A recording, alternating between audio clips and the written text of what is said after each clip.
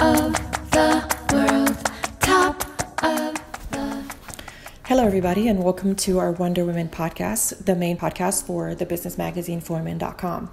In our podcast, just like in our magazine, we're focused on promoting women's voices in business, technology, STEM, politics, sports, arts, and culture. My name is Monica Antohi. I'm the founder of the business magazine for women.com and the host for today's podcast. Our Wonder Women of today is Ms. Kerry Rupp. She's the general partner of True Wealth Ventures, a venture capital firm focused on funding women-led startups. We'll be talking about the dismal numbers of women in venture capital, as well as just as dismal numbers of women-owned startups that get funded. And then we'll give you all of the amazing numbers that'll motivate you to go hire a woman right now and go have her lead, if not your company, at least one of its main divisions. The numbers are great for companies with women in leadership roles, so great, in fact, that it is shocking that we're not seeing these numbers out on every billboard across the entire country. But before I take you to the recording, I'd like to take a moment and dive into a little bit of administrative things. As you know, the podcast is now available on YouTube, SoundCloud, and iTunes, and that's obviously how you found us. If you like what you're seeing and hearing, obviously, we would love for you to become our Patreon supporter. For the price of a cup of coffee or more, you'll get cool perks like getting your name mentioned in our next podcast recording or a handwritten card from us, or you'll get the current issue of our magazine, the Business Magazine for Women, delivered directly to your inbox. We've been called Forbes for Women and just made the top 10 digital business magazines for women. Yay! Our next issue comes out July 23rd, so get your own copy of the magazine right now and check out what all the hype is all about. Some of the perks we're working on bringing you for our Patreon supporters are Wonder Women t-shirts, reusable shopping bags, makeup bags, and other goodies. So head on over to Patreon and make your pledge so we can send you that most awesome beach towel. Your support would allow us to continue bringing you these interviews with the Wonder Women of every industry. You can find us at Patreon, spelled patreon.com/Wonder Women Podcast. That's patreon.com/Wonder Women Podcast. All right, so that's all the admin for today. Let's get you to today's conversation. In today's podcast, we're starting to look at the financial aspects of startups and venture capital, as well as women's roles in finance and women's role in startups and women's roles in the actual VCs. So we're going to talk to, we've actually invited Ms. Kerry Rupp to the podcast today. She's currently a founding member and general partner at True Wealth Ventures, and that's a venture capital firm out of Austin, Texas, and their main focus is women-led startups. Hello, Kerry, and welcome to the podcast. Thank you for having me. So let's start by introducing you to our audience. Who is Kerry Rupp? Oh gosh, that's a broad question. I know, but background. I spend my time right now, as you said, focusing on investing in women-led companies. So I spend most of my time as a venture capitalist at the seed stage, and so we can talk more, obviously, about what we're looking for and what that means. I spend a little bit of my time also teaching a class for the National Science Foundation's I-Corps program, and the purpose of that class is actually to expose faculty members and PhD candidates, postdocs, people in the university commercialization system to the concept of customer discovery. So they've been working usually on a technology or an innovation that they think the market's ready for, but they haven't done usually of the market-facing part of actually talking to the different potential customer segments and identifying a go-to-market strategy and a business model to make sure that there's something there. And it's a little bit, backwards from what's usually happening in the tech world, where people see a problem and then they go create a solution. In this case, it's often science or other technology where they've created a new innovation and now they need to go see if there's a market for it. And so customer discovery is really important. And I mentioned that for two reasons, because one, I think it's a really important process for all startups, regardless of how they got started, but also because we think that those could also potentially be interesting deals for our VC fund. So while they may seem like two different jobs, we do think that either some of those teams will eventually become companies that we'll want to invest in, and we do see a lot of women in faculty and engineering and science and the fields that are of interest to us, but also it gives us exposure to the up-and-coming research that's happening in the different categories that we look at, and so it's also great education for us as VCs to understand the landscape. So that's who I am today. My most recent last job was also in the startup space, where I was the CEO of Dream It Ventures, which is a startup accelerator, but we also raised a venture capital fund to do follow-on investing in the companies. And so I've been in this ecosystem for a while, so helping launch early stage companies and getting them funded. And before that, I spent the 20 years of my career really as an operator in early stage startups, or mostly in early stage startups. So I started out of college actually programming in a role where I was at Anderson Consulting, which is now Accenture, and moved pretty shortly thereafter to a startup where I was actually helping do product management, and basically went to a series of startups. Because of the nature of the startup world, they would occasionally get acquired. I would end up in a big company, and so then eventually would generally jump ship to the early stage. But I've done marketing, biz dev, sales, ops, product management, coding. So really been, and honestly, that's pretty normal in the startup world. You have to wear a lot of hats. But I've been sort of a VP of each of those departments, and so I've had a lot of exposure in the operating world. Those were mostly software and internet companies during that time, both B2B and B2C, and so had a lot of exposure when I went into the accelerator to bringing that to bear. And I had started my own company too around 2007 or so, focused on girlfriend getaway travel, called Holiday Go Lightly, which was a really fun concept, helping women get away with a group of friends, whether that was for a book club weekend or a bachelorette party, et cetera. But it was terrible timing, which is an important factor for startups. That the recession hit in 2008. Yeah, not a good time for niche luxury travel. And so learned a lot of important lessons that I think really are applicable to the startups I work with today. Just having started something, getting it off the ground, and then having to figure out that it was bad timing and what to do about that. Got it. So can we go back a little bit further than that? Sure. You ended up with a BA in biology from Duke. So is that one of the reasons why you stayed in STEM? So basically, let's just go back even further. What brought you to STEM? What brought you to biology? Why was biology important back then? You want to remember my college days. So I had declared at multiple points many different majors at Duke. I don't think I knew what I wanted to do when I grew up.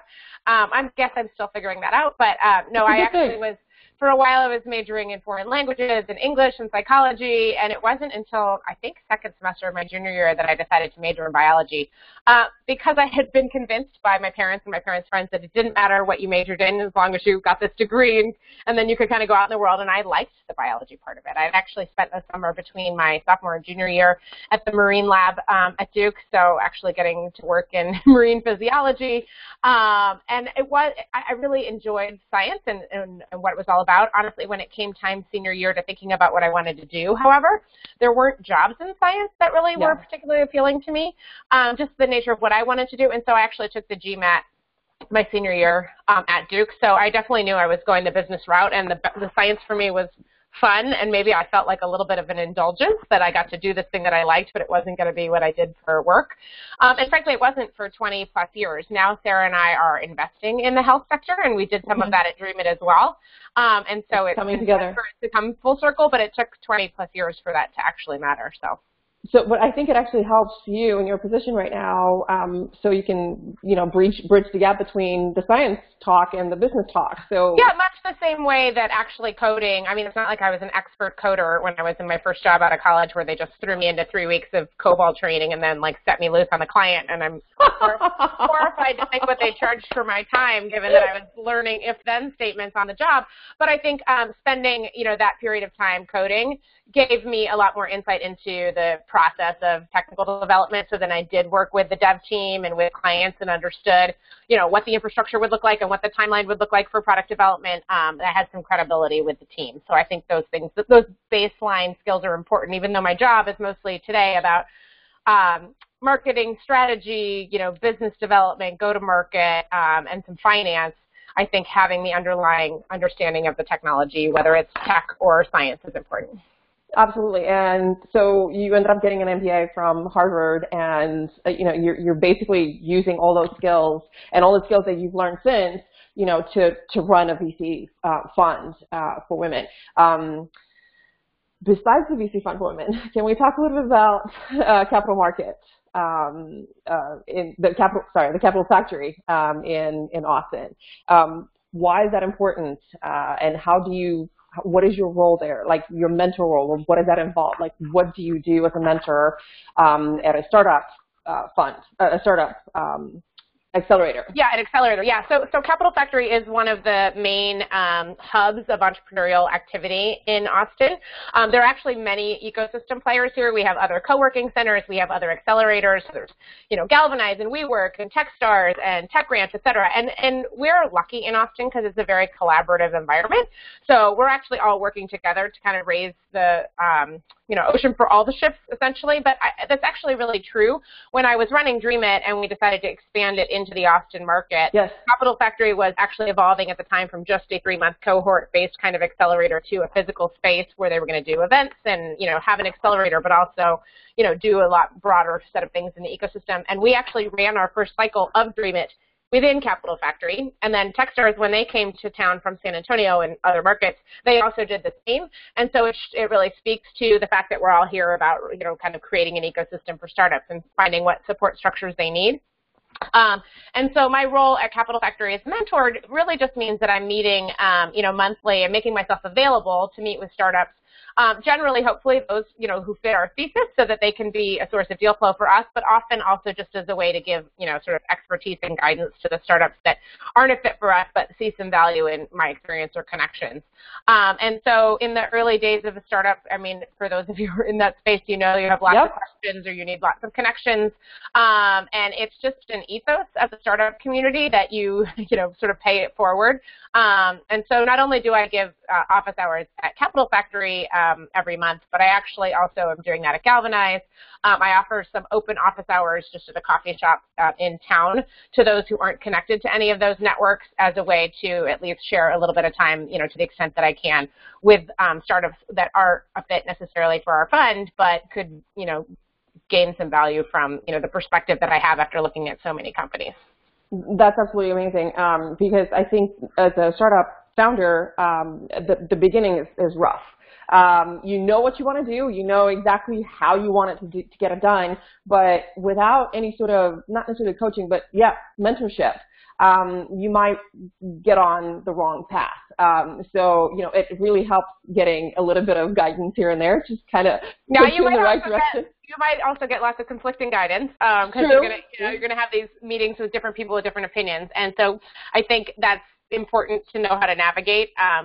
And it's one of the things that startup founders will face is that if they have lots of mentor meetings, they're going to get lots of different opinions. They're going to have to figure out how to sort of hold their own and pick the right advice along the way. So it's not as easy as just getting the meetings. You've got to figure out which advice is relevant for you. Right. Talking a little bit about Dream It Ventures, because that seems like pivotal in your career when you started to work a little bit with more women, a little bit more with diversity. It was described as a diversity fund. So I would love to know a bit more about that because it seems to be guiding you. So Dream It was founded by 3 entrepreneurs in Philly who had all had serial exits, and they were looking to figure out how to give back to the entrepreneurial ecosystem in Philly. And they actually spent a bunch of time looking around to see what was useful and what would have been useful to them when they were starting their companies. And it was around that time that Y Combinator and Techstars had, entered the market, which I think were like 2005 or 6 and 2007 respectively.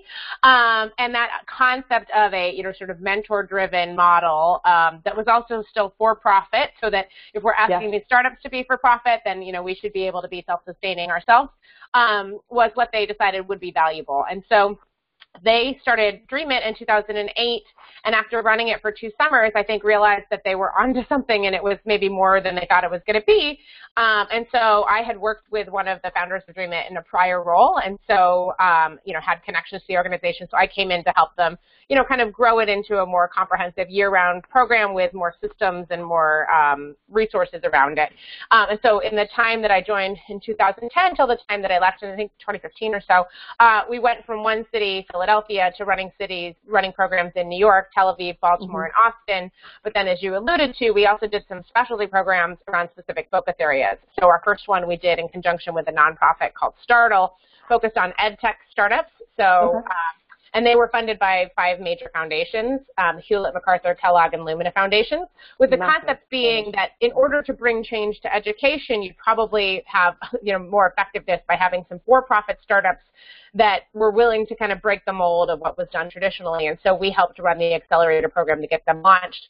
And that started us on the path of realizing that there were other kinds of niches, whether they were vertical or otherwise, that could, really bring some focus to what we were doing around startup development. So we then run a program with Comcast Ventures focused on minority entrepreneurs.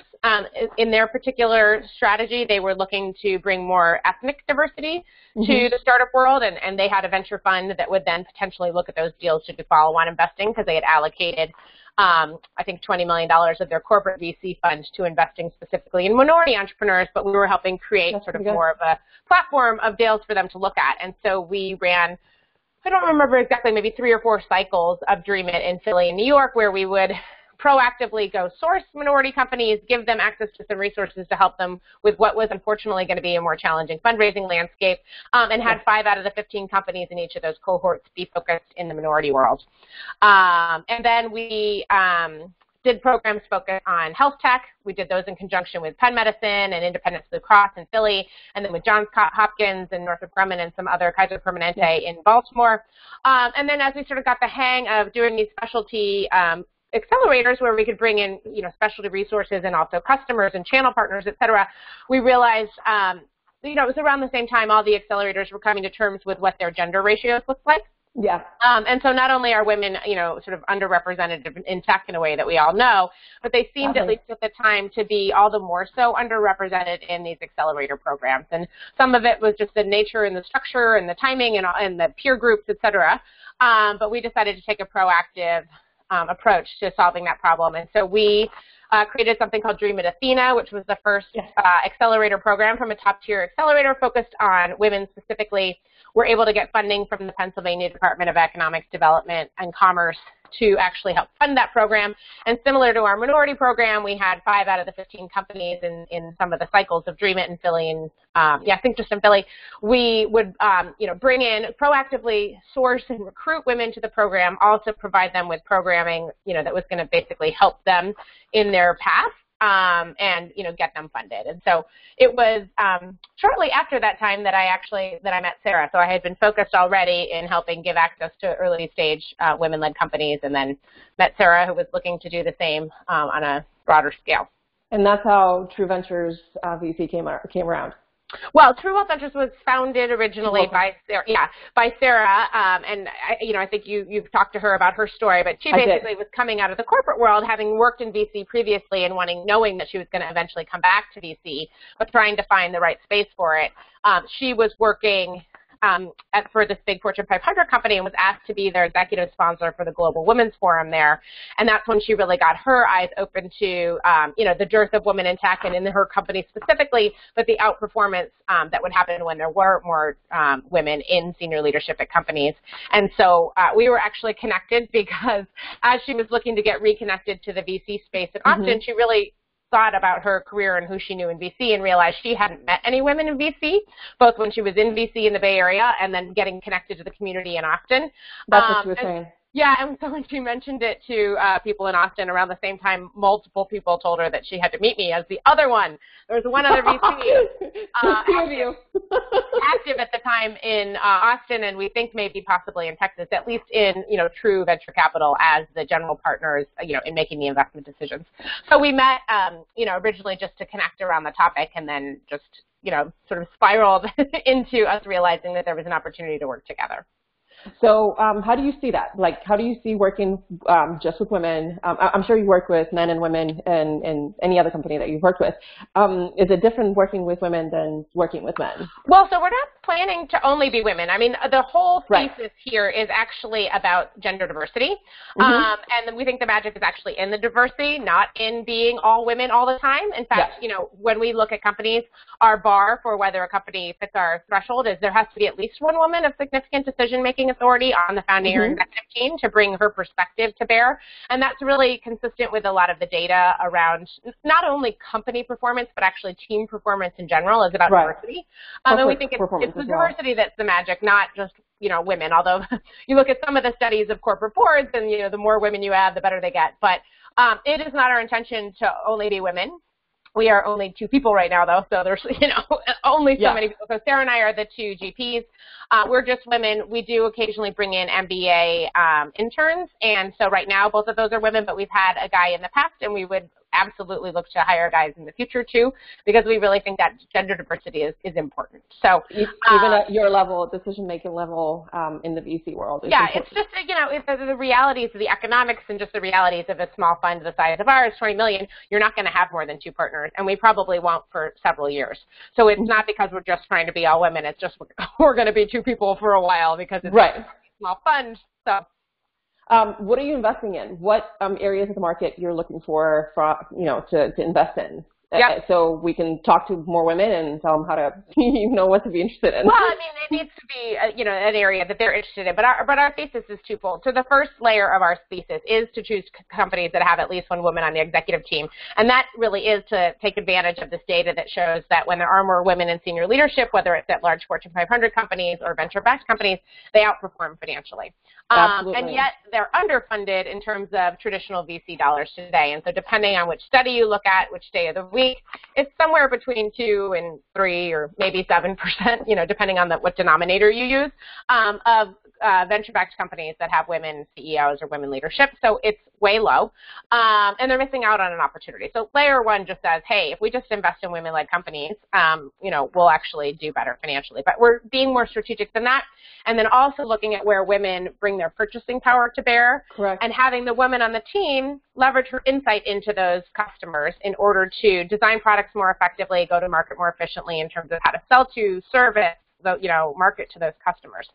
So we look at the fact that women make 85% of consumer purchase decisions and 80% of healthcare decisions, and we think there should be at least 1 woman on the executive team in markets where the customer is mainly women for that insight. And, it sounds so obvious, but 83% of venture-backed companies today don't have a single woman on the executive team. So it's not as obvious as one would think that every team's going to have at least 1 woman if their customer's a woman. And we'll see startups that are addressing pretty intimate women's health issues, and they won't yet have a woman on their team. And it just seems like an oversight, say that politely, to not think that you need a woman on the team to really understand the problem and the strategy to solve it. And so our fund is very specifically an impact fund. So we're not just in the markets of consumer and health, but we actually are looking at things that improve human and environmental health. So we call it sustainable consumer and consumer health. And it's really about those things that are, improving human and environmental health, where the consumer is involved in the buying or adoption decision. What are a couple of strategies you would suggest for a company that, like we were talking about, is focusing on delivering products for women, but they don't have anybody on the executive team that's a woman? So, how do we increase diversity in companies, in startups specifically? Yeah, so we're not recruiters and we're not experts in recruiting, so I don't want to say that I don't have an answer to this necessarily. We get meetings a lot of times with startups who tell us, we really want to hire a woman if you could just help us find one, and that's not actually what we do. And we applaud the interest, and a lot of times it's the first step is literally the company understanding the value of it, not just because they understand the customer, but the value of having diverse viewpoints around the table. And by the way, this is an aside, maybe for now, but diversity of all kinds and types has actually been shown to be more effective for team performance, et cetera. So we're talking today about gender, about ethnic diversity, socioeconomic as well as ethnic diversity. All of these different kinds of points of view are valuable. And so I think just companies understanding that from the get-go and not just hiring all their friends who are like them, who they enjoy being around, which could be more fun, and you already know them and trust them. And so it's not like, there's a natural reason why teams start looking a lot like each other. Right. But it actually, while it might feel more comfortable at first, actually kind of leads to, I guess, potentially complacency and just, sort of a single-mindedness of thought as opposed to, sometimes conflict or different points of view that actually at least opens the horizons. And so I think the first thing is startups being in an ecosystem where they get exposure to people that they don't already know that aren't like them. And so if there's been this traditional recruiting or hiring mindset that you go through your network. And it has a lot of value, right? Because you can trust the referrals and you sort of know where they're coming from, you understand them. But if you only do that, you don't get to see the candidates that are unlike you and that have different points of view. And so getting a little uncomfortable and maybe going to networking events that are completely outside of your scope and also trying to get introductions to people who you don't know as opposed to people you do, I think are important. You know, there's the Rooney Rule that's been used in football. It was originally used by the NFL to try to get more ethnic diversity in their coaches. And what they did was institute a rule that you had to screen at least one candidate of color, I think. It might have been multiple candidates, but they had to basically go out of their way to find the candidates and at least have the interview. There was no bar set around actually hiring that, candidate or anything else. It was just going through the process of meeting some people that weren't like you and putting them through the same process. And just that step actually, dramatically changed the number of coaches of color in the NFL. And so there's a similar concept that's been, sort of proposed to do around gender in hiring as well. And so making sure you're proactively, identifying a slate of candidates and actually having those conversations with them, putting them through the process is step one. And then obviously you can get, much more proactive in terms of, setting some standards around how you're going to have diversity on your team. And I think what also helps with, the diversity also helps with the point of view of you're creating a product, yes, but you're not creating that product just for your group of friends. You're creating a product for everybody else. If your product is just for your friends, you're good to go. Do that. But you might not have a big enough market size unless you're exactly super popular. But if you actually want to expand out of your group of friends, your team needs to include people outside of your sphere of influence and your connections. So, great point. We were talking a little bit earlier about how there's mostly men. 96% of the funds are basically led by men. VC funds. You and your partner are pretty important in this trying to bring back balance of force when it comes to how many women are in VCs. What do you think matters to you? Like, we know that's important because without you, there won't be that many women in, startups. Because as a male VC, you're most likely not going to invest in a female run startup. The chances are kind of low. How is that conversation important? How are we getting more women investors? Well, we hope it's going to change, honestly. There's been some attention to it of late. And so we think ultimately the most effective lever will be showing that these women do continue to outperform and having women invest in women. Data matters. The plan should not be forever that women have to invest in women and men invest in men, right? I mean, Sarah and I would actually like our thesis of, specifically going after these women-led companies to go away. Because it's no longer unique. It's a given that you want diversity on your senior leadership team. And it's actually not a high bar to expect at least one woman on your team. And so the end goal is that we don't need gender diverse funds that are just very focused specifically on that as a criteria. We think it's important now to kickstart the issue because it's not happening naturally with the data being 2 to 3% of, companies with women CEOs getting funded. Right. It's not happening naturally. So what we have found to be effective, and to be fair, this was not actually a proactive strategy from the start, but we saw it as we were fundraising, is that women investing in women should and can be the starting place. 80% of the investors in our fund are women, and we did not go in at the outset thinking that our fund would be, mostly funded by women. In fact, we had been told that women were risk averse and they didn't invest in funds, and so they wouldn't really be the right LPs. And so we thought, okay, well, we'll invest money. Well, I mean, to be honest, if you're a venture capital fund, you just want to take whatever money is interested in investing in your fund and deploying your strategy, and it's less important where it comes from. It's not the same for a startup where they really need to have a bunch of added connections and all these other benefits of smart money. We, as it turns out, have those benefits too, but it's not always important for a VC fund to have that. They care about the capital and then being able to deploy the strategy. So when we did our first close on the first $5 million of the 20 that we raised, we looked at the profile of it and realized we had about 50% or maybe more women as investors. Now, whether that's individual women, bless you, I'm so sorry. No problem. Individual women as investors, or women from a couple where the woman made the investment decision, or a woman from a foundation or a family office. That's how we counted that criteria, and we realized, wow, we had a lot more women than we expected. And then as we started moving forward, we realized those women were actually opening up their networks virally, to a much higher level than the men who had invested, and it became this steamroller effect where all of a sudden we started getting more and more women, and we realized that was a real opportunity. And so then we got much more proactive about it, women. And when we went back to ask all of our LPs what drove their investment decision, it was both the combination of the data showing these women outperforming and that they were, underfunded, and that was just a disconnect that they could take advantage of, but also really understanding sort of at a gut level and emotional level the capacity that women had, and that it was, something that where they really felt that thesis resonated personally and emotionally, and that they wanted to help, sort of address that issue while also taking advantage of it from a financial returns perspective. Financial, right? Yeah. And so we, ultimately had 80% of our investors being women, and we think that, they're the ones who are going to move the needle here to actually let funds like ours exist, where we can then invest in more women, have them show their performance, convince other funds that they ought to be looking at this. But also when women have increased wealth, they reinvest 80% of it into their families and their communities, health, education, and welfare. So it becomes this, really self-fulfilling prophecy of, impact and good. Men do that too at 40%. And so it's just that women do it at twice the rate. And so it just really becomes a, sort of great cycle of prosperity. And hopefully eventually, gender diversity will be just a given. Later on, yes, hopefully, like you're saying.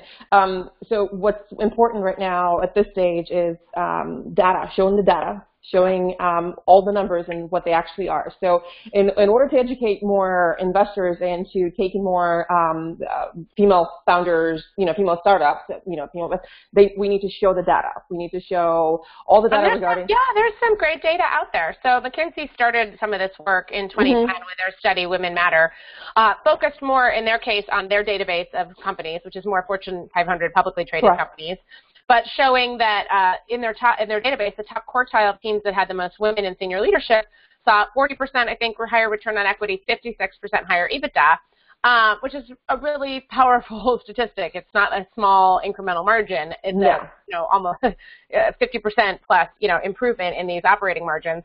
And so that can really move the needle. And for companies that are, trying to make incremental improvements, bringing in that gender diversity can really be valuable. And then there's more data from a bunch of other sources now looking at it across the startup world.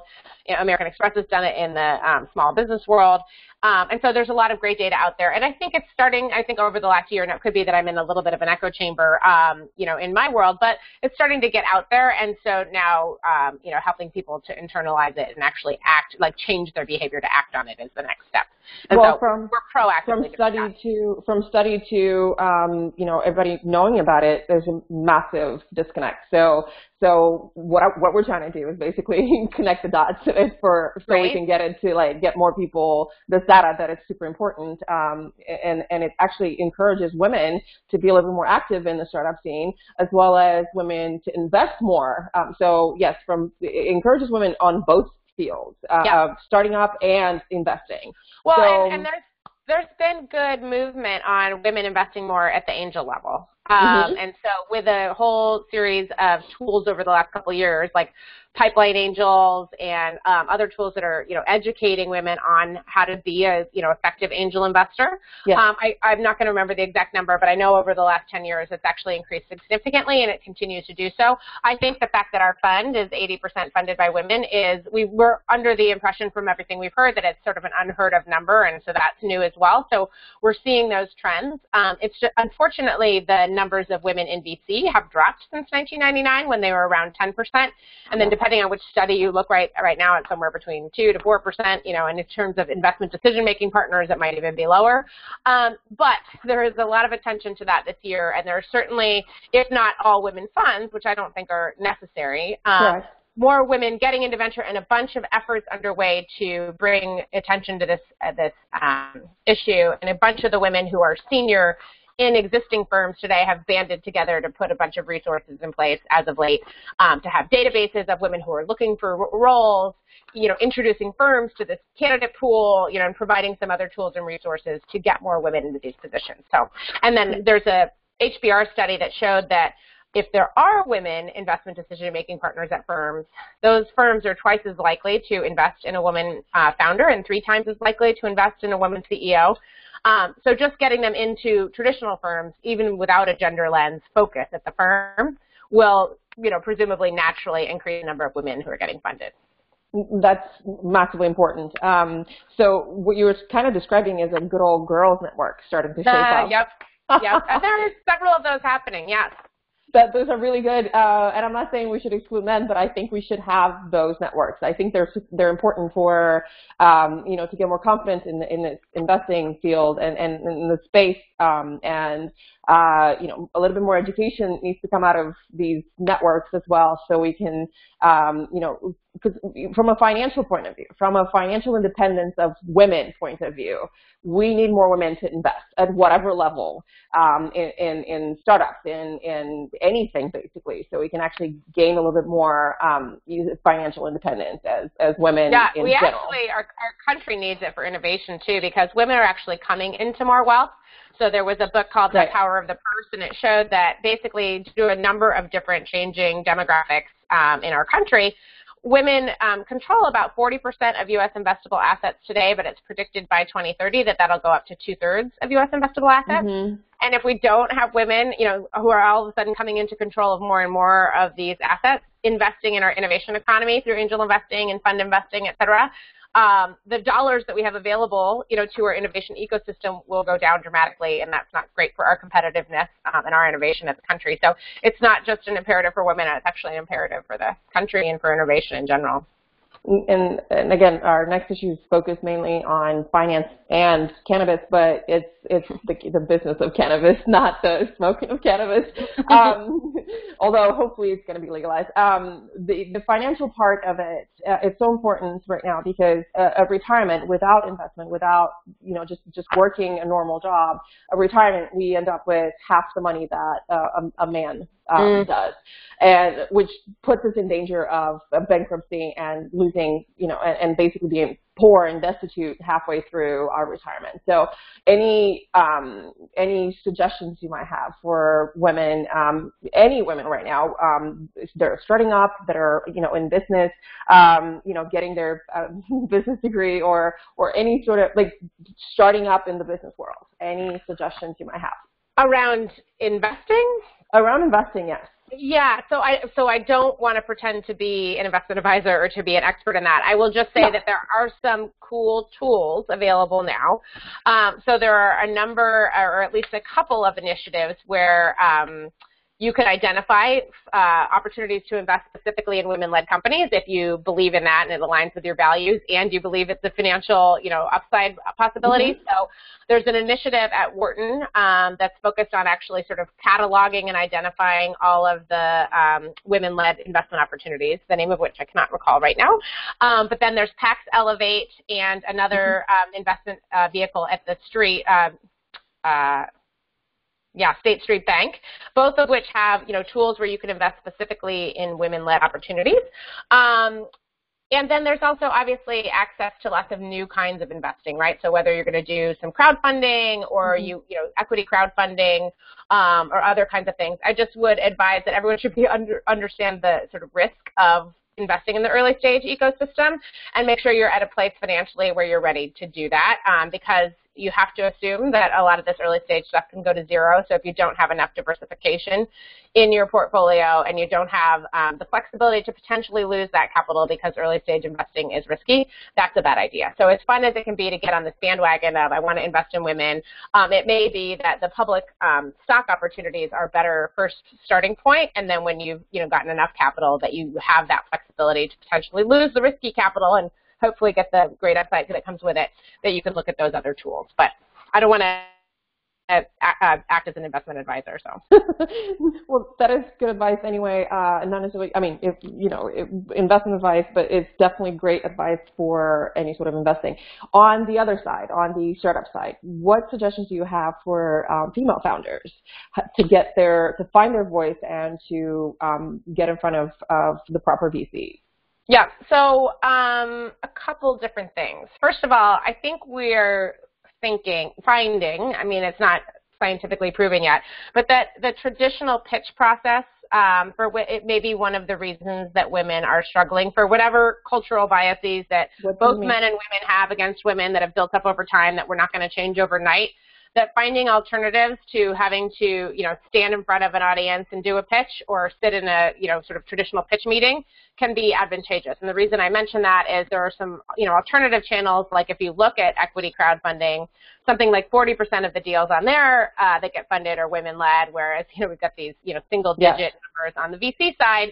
And so it begs the question, what's different over here? We look at models where peer groups select of their peers which companies they think are the best, and that women-led companies, get chosen in order of magnitude more than in the VC space. Same for minority entrepreneurs who have similar, low levels of funding. So to the extent that you can get into accelerator programs and other places where you're doing relationship building with potential investors over time, where you're actually getting to tell your story and not sit in a pitch environment, I think that can be valuable. I think there are another couple factors, and, with like all of these things, they can be looked at as stereotypes, and they aren't true for every entrepreneur, but one of the things, and this is starting to get circulated enough to maybe it's known, but women, while they tend to over-deliver on their, outperformance in these team environments, tend to set, sort of achievable expectations, and so that they can then, overcome them, and that means often that they're selling a smaller story because they want to make sure that they can actually deliver on it. Right. And I've heard that before a lot. That's great in an execution environment that you're actually, delivering on your expectations, et cetera.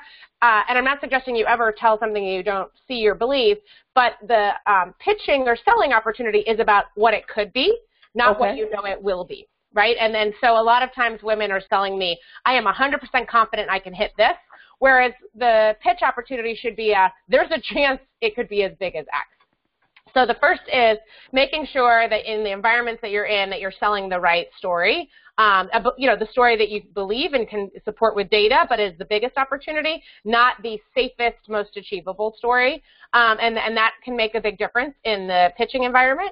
And the same thing then happens when you're actually in that environment. The investors who are watching you may be asking questions that pull you down or push you up. So there was a recent study that we've been quoting about recently at Columbia University that looked at TechCrunch and who was pitching there and what kinds of questions were asked.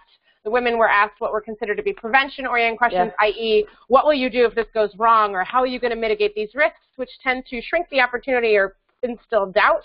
And men tended to be asked promotion-oriented questions, i.e., how big can this be? How amazing is it? And so you can reframe your answer if you get asked a prevention-oriented question and reframe it around the promotion-oriented answer. And so, being really perceptive and proactive about those things. The same thing's true. There's been some studies around the language that's used to describe women entrepreneurs versus men entrepreneurs. You could have the exact same skill set, and one could be looked at as, sort of ambitious. The other could be looked at as, sort of underachieving, and so making sure that you understand the environment that you're in and how you reposition yourself.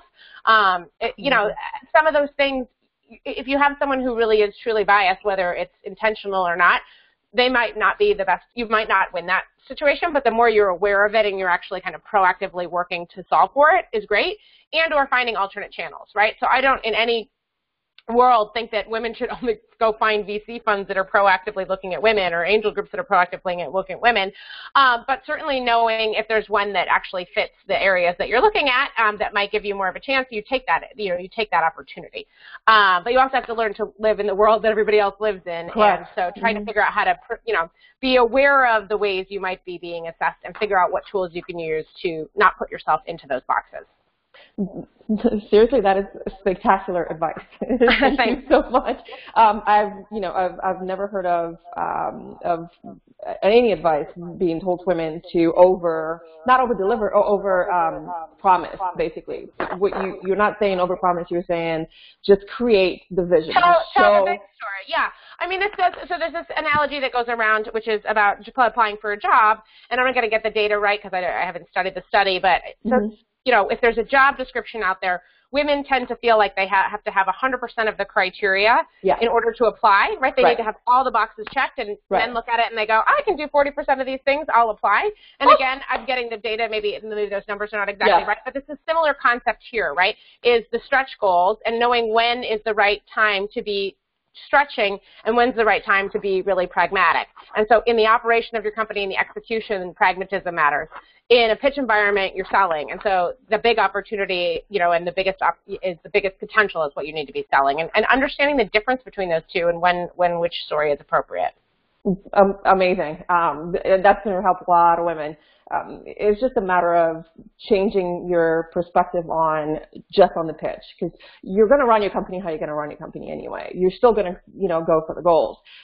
But understanding that in that pitch environment, it really matters how big you're seeing your vision and how big you can, you're selling your product. Yeah, I mean, as an exercise, like, I've used this, for example, with development teams when you're trying to get them to say, when can they have a product done?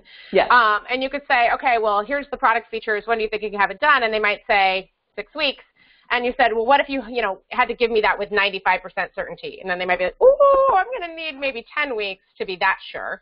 Whereas if I said, okay, but if I only need you to have 30% certainty, how long might it take you? And then they're like, roughly, with what I know now, here's how big it could be. And so similarly, maybe with your story of how big is it's going to be, your with 95 to 100% accuracy plan is the achievable plan. But you're if everything went right and it was all a perfect world and all the things I thought were true and my assumption spreadsheet were true, this is how big it would be. And then over time, you're getting more data around those assumptions to narrow in on, the reality of the opportunity. Awesome. All right.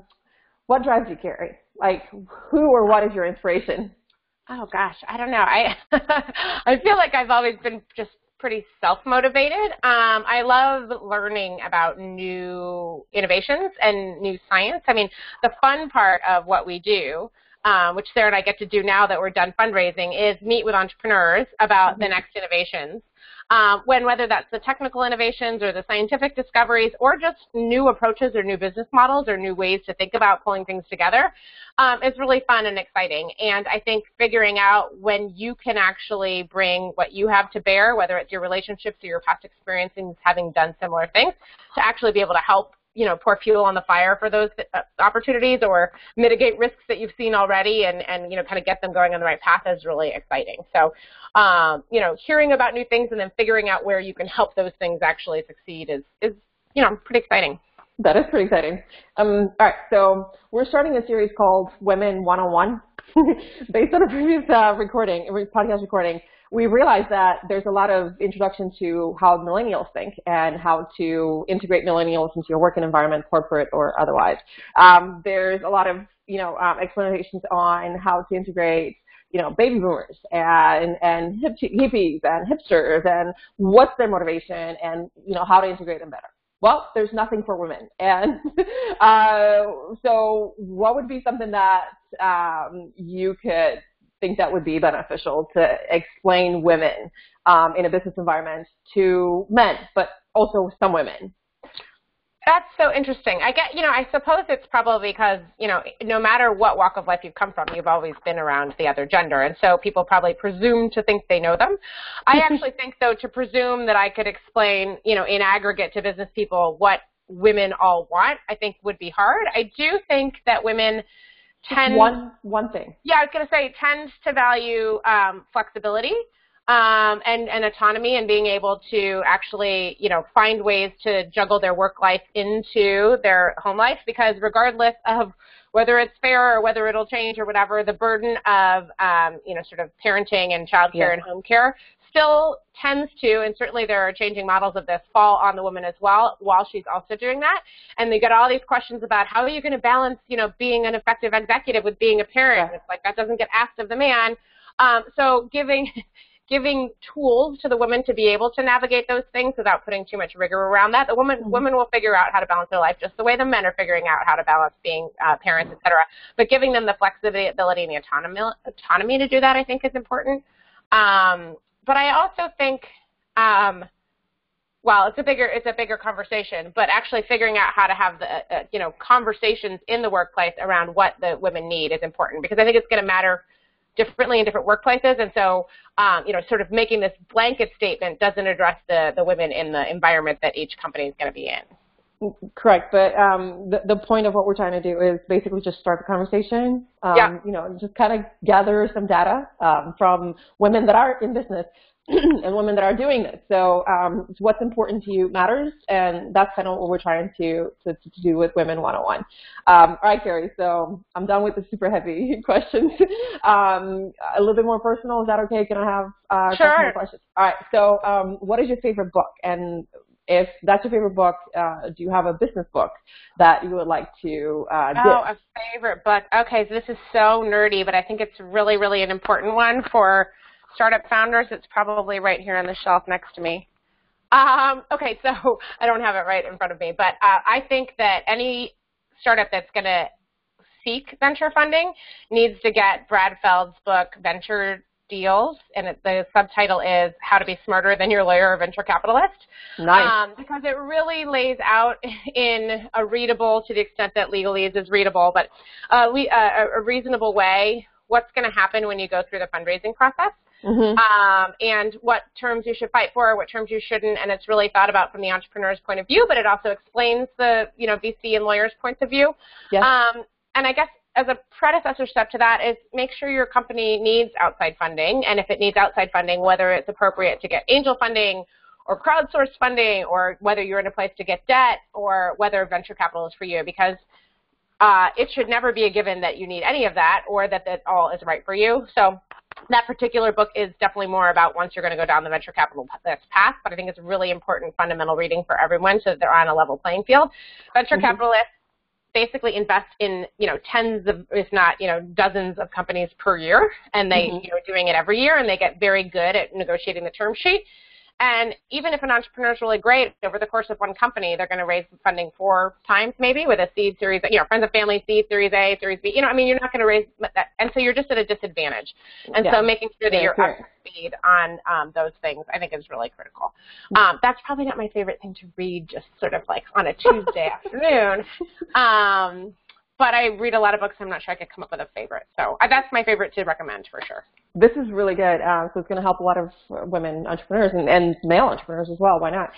It's the same thing. It's good advice for everybody. So, all right. What's a struggle that you've had that kind of puts you on the path that you're on? Oh, a struggle. I mean, when I was running my own company, the travel company, it wasn't just the dynamics of the, sort of external financial ecosystem that was hard. I was a single founder.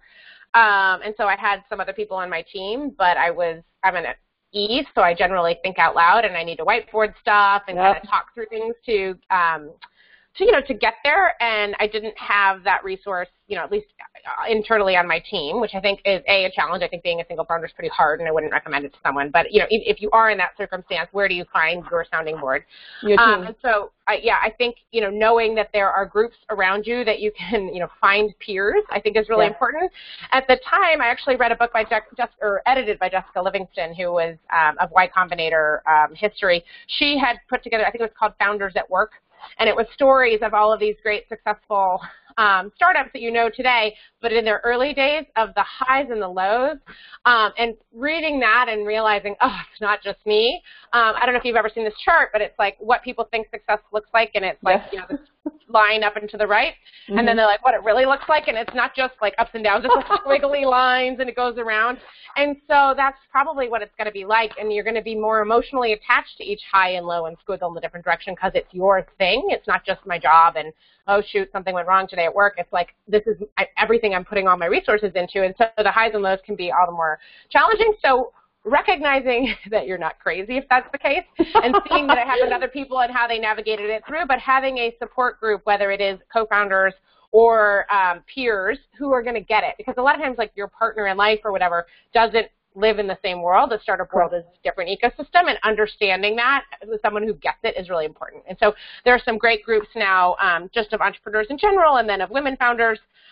You find the place that's a fit for you. I don't think everything needs to be just women working with women, but certainly there are some there, people who get you and people who you can ask vulnerable questions of, like, oh God, this terrible thing happened. What do I do now? Or is this a terrible thing, or is this just normal? And being able to have a sounding board is really important. And so, I think those are some of the lessons I learned from my failed startup, what I would have done or what I would do differently the second time around, but also the tools I want, entrepreneurs to have available to them. That's beautiful. And actually, The Founders at Work is a really good book for anybody. The story about how PayPal came about. And I was going to reference that one. Yeah. It was such a good, I'm like, seriously, all of these changes and what was important, coding, everything just one step at a time, and how it like we were talking earlier, it wasn't a straight line. It was like it went this way and then it went that way and it went back this way, and it was like that until it's kind of is what it is right now. So massively important to read for anybody in the startup world. All right, one last question, Kerry. Yeah. If you're putting up a billboard, what would you put on the billboard? What message you would put up on the billboard, and where would you put this billboard? Oh, geez, there's all these really powerful things going on in the world right now where people are doing this with billboards. But I guess our billboard is definitely around helping people know the data around women. For women, being able to leverage is an asset. So much of the conversation to date, or at least, that Sarah and I saw as we were starting the fund, was around the negativeness of the numbers of how few women are funded, how few women are in venture capital. And that's just real and it's depressing, but doesn't move you forward. And so we really spend time trying to help women understand where they actually have assets by being women, but that this gender diversity does lead to higher performance, what some of their skill sets are that let them do that, and how they ought to consider that an advantage and leverage it to their advantage. And so helping expose people to the data that gender diverse teams will actually outperform, and that they ought to consider, sort of incorporating that into their own teams, whether that's startup teams or otherwise, to their advantage, we think is awesome. And so we think that, eventually our startups will show that that's true and be, again, part of the continuing data set to change people's mindset and behavior, because behavior change is super hard. And so we can show the data, but we've got to actually change behavior, and that will be all the more convincing when you're making more money. And change culture, too, because you can change one person here and one person there, but to change the entire zeitgeist, it's going to take money might talk, so we'll see. Money does talk. All right, Kerry, thank you so very much for your time today. I really greatly appreciate it. Thank you so much. I want to thank everybody for joining us today at the Business Magazine Women's Podcast, and we'll have all of Kerry's information with the podcast, and we're going to be able to see what she says on in our coming up issue on finance. Stay tuned, and we'll see you all next time. Thank you so much, everybody.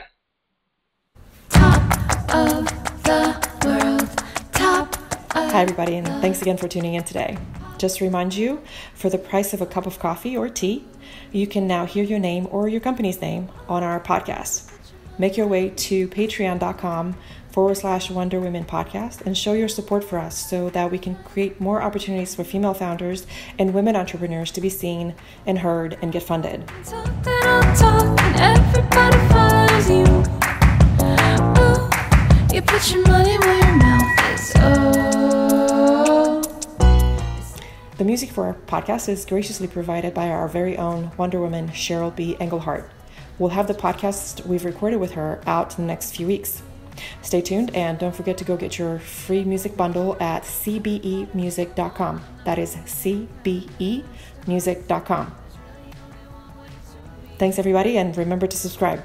See y'all next time. Bye.